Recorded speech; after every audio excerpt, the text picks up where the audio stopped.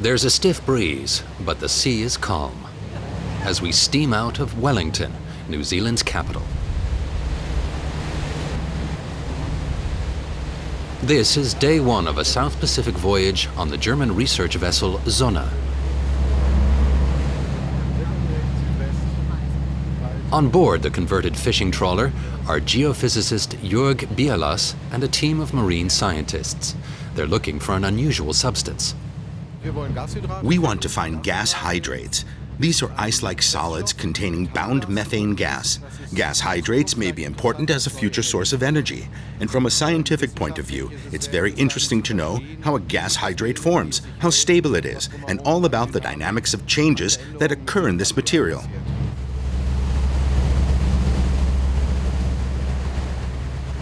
The team will be looking far beneath the ocean surface. Methane hydrates exist under the sea floor, and there are large deposits off the New Zealand. Methane hydrate is frozen natural gas. It's currently estimated that there is far more energy locked up in methane hydrate deposits than in all known reserves of oil, gas, and coal. It may not exactly be the energy source of the future, but it will certainly help to bridge over the transition from conventional carbon fuels to other renewable forms of energy.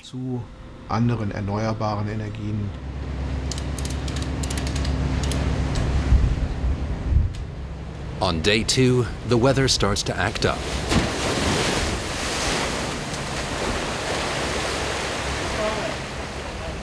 High seas are making the team's job impossible.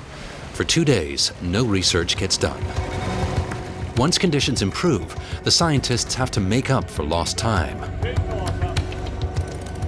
They cast out their surveying equipment, letting the instruments as far down as 1,000 meters. At this point, they're working around the clock.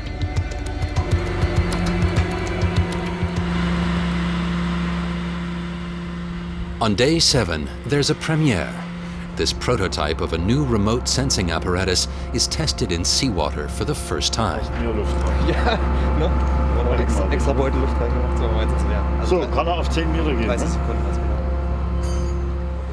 Its electromagnetic field penetrates the seabed to detect the presence of deposits of methane hydrate.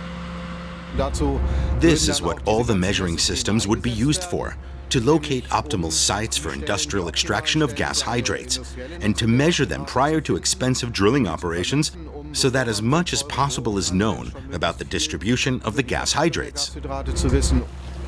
The scientists have nicknamed this pink device the Piglet. But near disaster strikes. A ruptured tow line has caused some of its data cables to break. If we don't get the data, basically the whole thing was a waste of time, but that's a risk you have to take in deep-sea research. Using scans from previous measurements, the team manages to create a map of the ocean floor, showing the suspected methane reservoirs. Some sites are unsuitable for drilling because too much methane would escape. The powerful greenhouse gas would rise into the atmosphere. What we can now say is that these areas are undisturbed, and that's where harvesting could begin if enough gas hydrate is found. There are certain nearby zones where we shouldn't go to prevent uncontrolled escape of methane gas, which is a climate gas.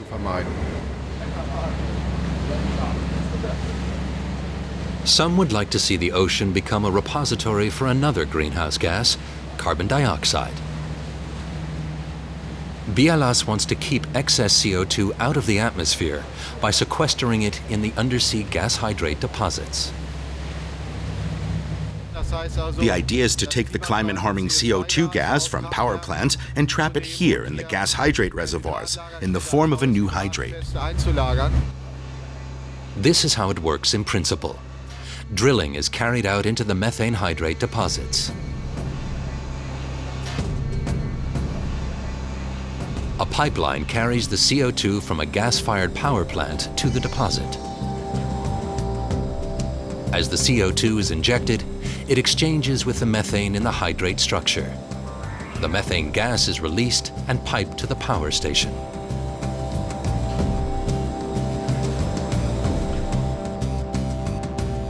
Advocates of this method see two advantages. It effectively kills two birds with one stone. It gives us a new source of energy and removes climate-damaging CO2 from the atmosphere and puts it in long-term storage.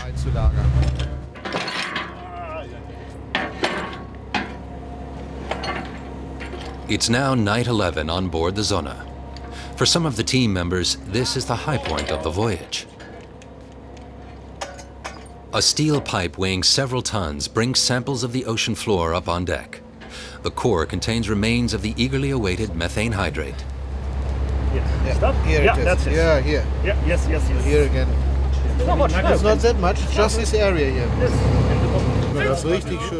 This is exactly what we're looking for. Some nice big fat gas hydrate. Look, you can see how it's still bubbling and fizzing and releasing gas. Richtig auflöst. For the research group, it's time to assess the findings so far. There are large deposits off the New Zealand coast, but not all are suitable for harvesting methane. We've tested some new equipment. Once it's undergone modification, we can offer it as measurement systems to users in, say, India, China, or New Zealand who are exploring methane hydrate mining. After 17 days at sea, a tugboat helps the Sonne into Auckland Harbour.